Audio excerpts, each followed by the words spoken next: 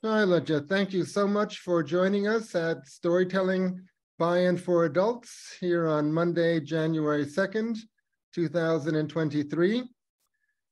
Please introduce yourself fully. Tell us where you're telling from, and please tell us about your work and tell us a story, please. Thank you.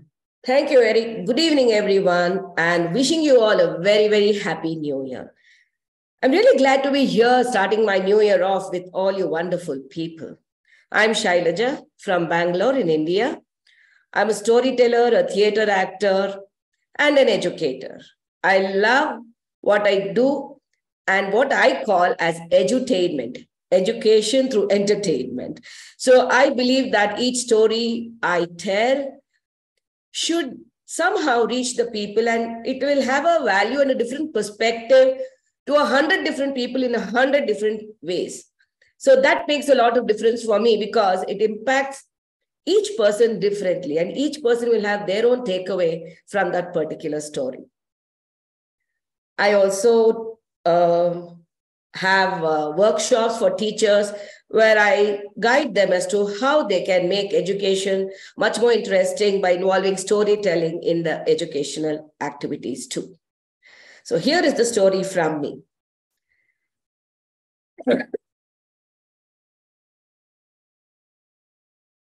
I'm tired. I'm tired of this old router and his tantrums. I know he's good, but then he can't put up his price every time I tell him something. This is not done. I mean, the Onam festival is round the corner, and people are starting to rush into our shops to buy saris, veshtis. Some of you may not know what a veshti is. It's a big, expansive, normally a white cloth which men wrap around their waists to cover from waist below.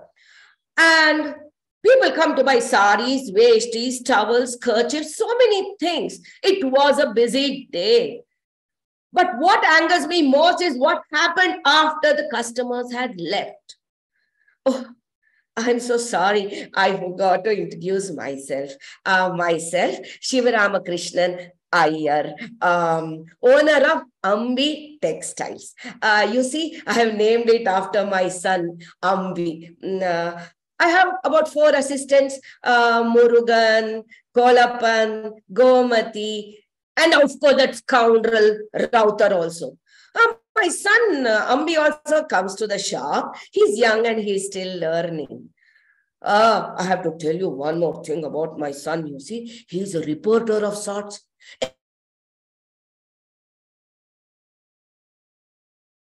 My wife, to the minutest details. I'm sure now he will have told her everything that happened at the shop. But I will tell you, people, what happened this evening. We had finished all the sales, customers had gone, we were packing up and ready to leave for our house. And I saw that Router was piling cloth after cloth after cloth to almost 2 feet high. I went and stood next to him and observed. He couldn't care less. He behaved as if I was not there. I didn't exist. He took me for granted. He didn't even take permission from me if he could take those things on credit. Very calmly, he called out, "Kalapan, pack these things and give the bill to me." I was so angry. I went up to him, but I controlled my anger. What to do? I said, Router, how can you keep your debts mounting like this? It's not very good. To which he replied, "Ayya, what can I do, Ayya? My house is full of women. 4 sons, all useless. 4 sons-in-law, even more useless. 4 daughters-in-law, 4 daughters, 8 granddaughters, 8 grandsons. What can I do? If I pick up 1 cloth per person also, the amount will mount up. What shall I do? You only calculate and tell me. Huh?" I was very determined. I told him, "Router, I cannot give you credit this time." To which he instantly stood up and he said, "Ayya, if this is going to be the end of our relationship, I am really sorry. I am leaving." He just stood up and told, Hey, Gomati, take me home. Gomati, my other shop assistant, she also stood up.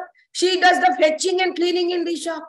She stood up, took Router's arm, placed it on her shoulder, and led him down the steps of the shop. You know, every day he would turn back, look at me, as if to take permission to leave. But today, he just went away. He didn't even look back. I don't know how I'm going to manage all these festival sales without him. I don't care. Let me see. I will solve my problem by tomorrow morning. I'm going. Good night, everybody. Good night, good night, good night. That is it. I can't help it.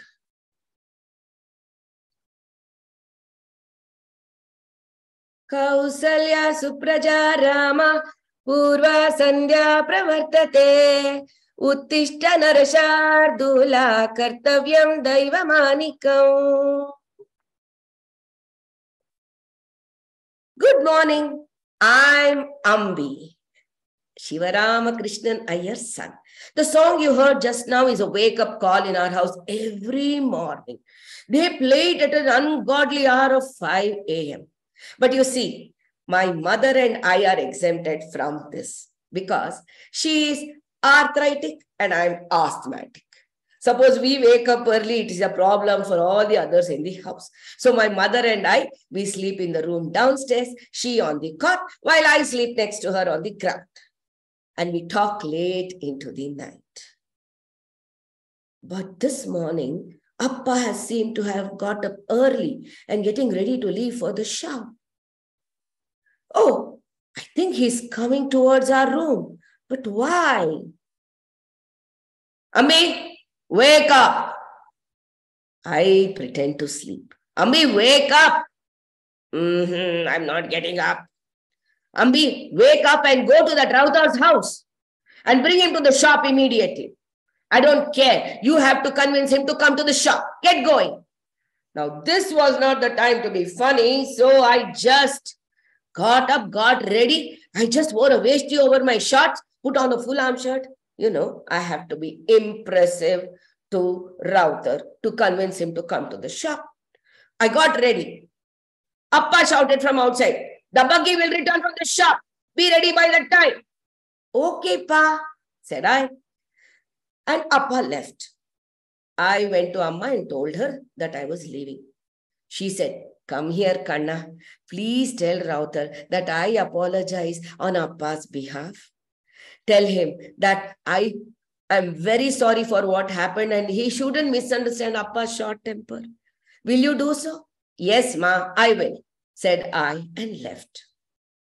You know, even I think that we cannot manage Onam sales without Router. You know why? He is lightning quick in mental arithmetic. He can just listen to any numbers, calculate, tally, and give the grand total.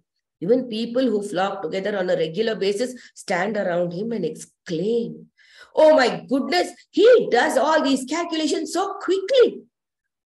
In spite of being blind. Oh my God, what if he had sight? This is too much. I reached Router's house. It was a small hut, had a few steps, a low roof, and a gunny sack for a door. He was living in dire poverty, poor guy. I called out to him from outside, Tata, Router Tata. Tata means grandpa. I called him that. Who is it, child? The voice came from inside. It's me, Ambi.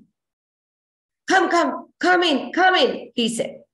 I stepped in and saw him sitting on the ground, cross-legged, like a lord in his house. I went close to him and he pressed me down on my shoulders, made him sit beside me and felt me. He felt even my face, eyes, ears, nose, and everything. And he said, thank God they're all in place. People in the shop also tell me that you look exactly like your Appa. Tata, I started to say whatever Amma had told me to, but then he wouldn't let me talk. Amma, how is Amma? Is her asthma okay? You know what? I will give her medicines. Actually, your father is fond of bottles with English labels on them. But I have medicine, no English. He laughed. And that was the time I butt in and said, Rautar Tata, Amma has asked you to go to the shop immediately. She apologizes on Appa's behalf. Oh my goodness, she is such a gentle lady. I will go to the shop. Let's go immediately, said he, and we went to the shop. Oh, the sales for Onam were fantastic. It was very good. Rautar Tata was in his elements. He managed the whole show fantastically, like, fighting like Abhimanyu in Mahabharata. He managed everything very well, calling out the totals, calculating and giving it to the cashier. He could even calculate the cost and price of 16 different items of different rates. But the total would be accurate. Amma often tells me that when Appa and Rautar were associated in the beginning, Appa would come home and tally all the numbers from morning till evening and try and find a mistake. But he could not find even a single mistake. Only that he would lose his sleep for the entire night. One day, a few weeks later, a bullock cart came in front of a shop. It was covered on all sides, and the sound of wailing women and children was being heard from there. Rautar ran down the steps of the shop and went to the cart, inquired from them as to what had gone wrong. He came back howling his head off. Ayya, please help me, Ayya. The court Kamina has come and the house has gone up for an auction because I have not paid my loan with interest, which comes up to 5,000 rupees. What shall I do now? Where shall I go? Appa said, Rautar, stop it. Let's go to the lawyer. I pay whatever has to be paid and the problem will be solved. Okay, Ayya, thank you.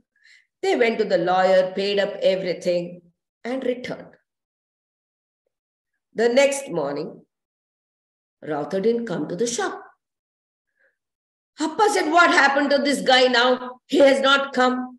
Immediately, Kolappan piped in. Ayya, I saw Rautar sitting in Chettiar's shop and calculating. Huh? What nonsense. What a wicked world. I can't believe even my mother. Come on now, go and bring him. Yes, Ayya, I will go. Said immediately, Kolappan cycled up to Chettiar's shop and brought him. Rautar came sitting on the carrier with his head hung in shame. And as soon as he got off the cycle, he said, sorry, Ayya, Chettiar promised to pay all the other debts also if I went and worked in his shop. So I went, something went wrong in my head. Ayya, I will never do this mistake. My father was very angry. He said, I'll cut you down to size, Rautar. Please don't say that, Ayya, please, said Rautar. But the opportunity to cut him down to size seemed to have come very soon because some days later, my Appa went to Bombay for a conference. And when he returned, he had a machine. He came home and showed that machine to Amma. He said, give me a sum to Amma. Amma rattled off some numbers. And he gave the right answer in seconds. Amma said, did it all do by itself? Yes. Shall I give some more sums? Yes, of course. Some more sums with bigger denominations were given, and the answer was right in a jiffy. Give it to me, asked Amma. She tried out many sums. And I took it from her. I typed in a number of numbers. A calculator. I was very excited. I sat day and night and played with it and gave it difficult sums of all kinds, and it gave right answers in seconds. I said, Rautar Tata's brain has gone into this calculator. I'm going to take it to the shop. I went to the shop and sat next to Rautar Tata while he was calculating. I was quiet. And as Kolappan called out the numbers, I also typed them into the calculator and got the answer. Rautar Tata announced the total. And so did I. And I said, you're right, Tata. How do you know? Asked Tata. Take this, I said. And he felt the calculator on its front, on its back side, and asked me, did this do everything? Yes, Tata. He was shocked. His hands were shivering and he gave it back to me and he said, you keep it to yourself. I don't want it. And he was in a state of daze. He was in a state of daze for the whole day. Gomati and I took over the calculations with the help of the calculator. From that day onwards, Tata was a changed person. He became very quiet. He slowly stopped eating and he looked just like a walking corpse. The laughter, the merriment, the teasing, all that had stopped. We never realized. One day, Murugan was quoting a price and he said it was 16 rupees 10 paise of a big towel.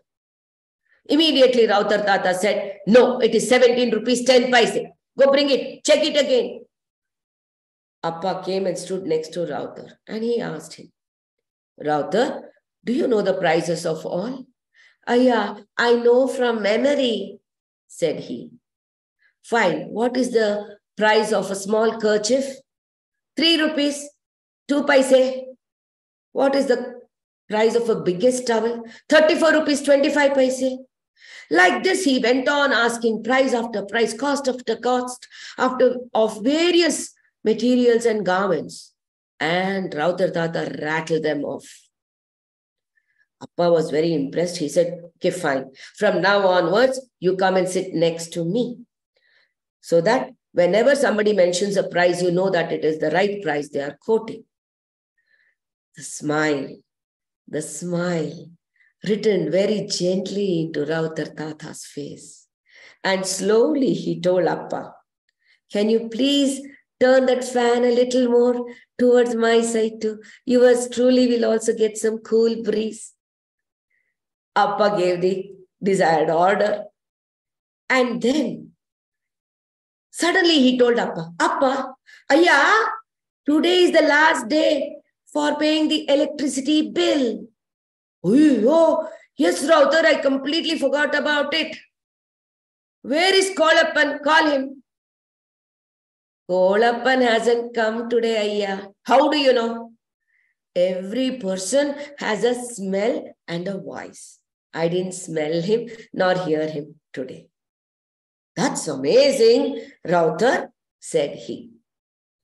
That night, when Rautar and Gomati started to leave for home, she asked him, Tata, are you not going to do any more bills? To which Tata replied, ha ha, I am no more just a adding machine, my dear. I am Rautar, Ibrahim Hassan Rautar, the manager of the shop. Thank you.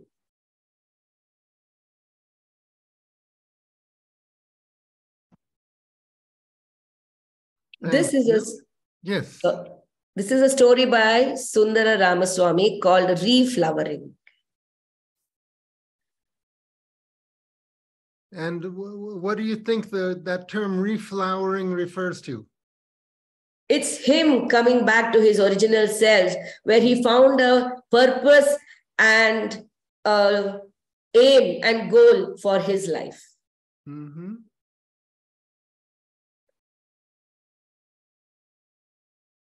Joe? Yes, Joe. I assume, Shylaja, that you are a trained actor. I was so impressed by the brilliance of the way you created the characters, he and his father, distinguishing them. That was a cute trick with the screen. But I really appreciated the way you did the dialogue and how I understood it, because you had different speech rhythms for each of the characters. I think sometimes people think that you need to have different pitches for different character, but it's really not true. What you demonstrated was that they can be in the same pitch range, but the rhythms and the slight differences in accent made all the difference. I really learned a lot from listening to you. Thank you. Thank you very much. Madam, your way of expressions, not only in voice, the face expressions also very much impressive. Actually, it creates and that way of expressions, body, face expressions, everything conveying the messages very easily and easy to grasp it. Okay, thank you very much for how to tell the story. I just want to learn it. Okay, thank you. Thank you. Thank you. Gustavo? Yes, that was a beautiful story. I had all the time a smile in my face because you told it so lively, and it remembered me a story. That story about the hunter, the two hunters. There's an old story that goes a hunter who goes with a blind man, and the blind man knows that a lion is near because he knows. And don't you know that story? It's very nice because it's the combination between. I've yet to read it. Yes. Beautiful. It makes me remember, and it actualizes that story. Thank you very much. You were very, very expressive. I learned a lot with you. Thank you. Thank you, Gustavo. Thank you. So it seems one theme of the story is the kind of the competition between the human mind and the calculator and the machine. Yes. Mm-hmm. And that is so true today when so many jobs have been taken away by machines.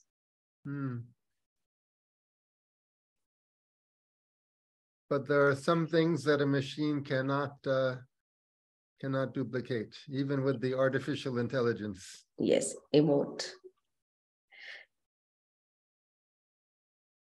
All right, anybody else?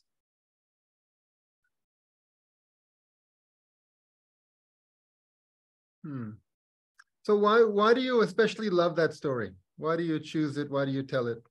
When I read that story, I just liked how the description was when his intelligence is taken away by the calculator and how he feels so lifeless, which blossoms the moment his strengths are recognized by his boss. Like so many, the kind of memory he has about the prices or whatever, not just prices, even the last date of electricity bill. I mean, there are many other mentions also in the story, which I had to cut down for the sake of time. So it is those things of his mental faculties which were kind of reduced to nothing with the machine. But when it was recognized, he came back to life. He blossomed all over again. Wonderful. Okay. Shylaja, thank you very, very much. Thank you, Eric. Very good.